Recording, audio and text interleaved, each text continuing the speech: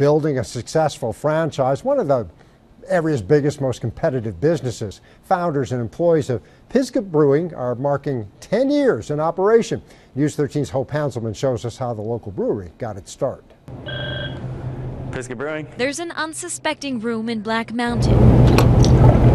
Oh yeah. Brimming with gold. So this tap right here has been pouring Pisgah Pale for 7 years. Dave Quinn pours the decade-old recipe he thought up in his kitchen, the one he entered into his first homebrew contest, and gave him something more valuable in return. There my name was, and Dave Quinn Gold. The right drink for a dream. And I went into the banks and said, I have a medal, and I have a plan, and I have a dream, and I need some money. But would you give this kid $500,000? And the guy asked me for my ID.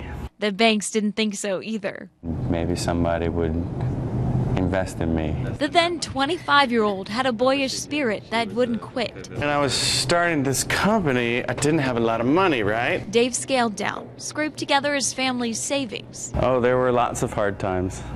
That first year, I maxed out all my credit cards. I took my car off the road and was riding a scooter to work because I couldn't afford the car insurance. His first business loan came in the form of empty kegs. It was repaid in hope. Never was I scared that we were going to go out of business. I always figured I would just work a little harder and make a little more beer. Cannon beer up.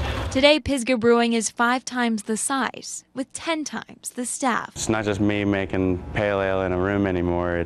It grew because people kept coming here and wanting to be a part of what was going on. To be 10 years old, a decade to treasure. This project is way too big. And thirsty for more. It's like sipping on a dark chocolate bar. In Black Mountain, Hope Hanselman, News 13.